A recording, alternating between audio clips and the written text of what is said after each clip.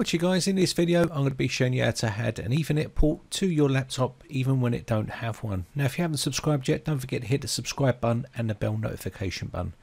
As you can see here, we don't have any Ethernet ports on this laptop, and sometimes this is common with some of the smaller type laptops here, but if you do want to connect up via an Ethernet port, then it's pretty straightforward and easy to do. Now sometimes Wi-Fi is not acceptable because obviously the connection speed might be really low, and you want to get something like this QacQoc type of extension cable, which does have an Ethernet port on it. It comes with a Type-C connector on the end here, and some laptops don't even have that connector.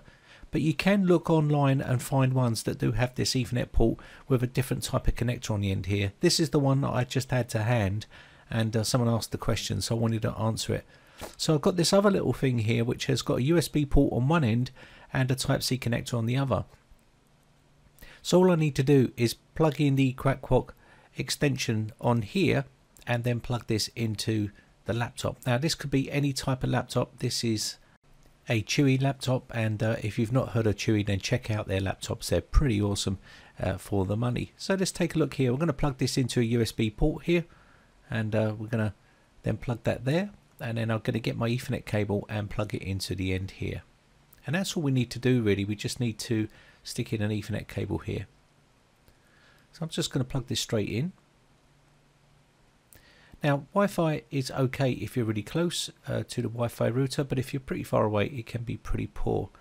So you can see we've got a blue light flashing there to let us know that we have connection, and we are now getting an Ethernet connection on our taskbar here. You can see it's saying we have Ethernet connection, so that's good, and that's pretty much it. That's basically how you can get yourself an Ethernet port added to a laptop that doesn't have one. I'll just quickly browse to say BBC website here so you can see, and just push enter, and there we go. I can search for stuff on the internet with an Ethernet port with a laptop that doesn't have one. It's pretty straightforward and easy to do, and it's very useful for people that just don't like to use Wi-Fi, that prefer to use an Ethernet. And if you've got an Ethernet cable near you and you want to use it but the laptop doesn't support it, then you can use this particular type of method.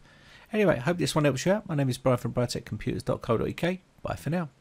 Now, if you haven't subscribed yet, hit the big red subscribe button on my YouTube channel and hit the bell notification button next to that to be notified when we upload new videos.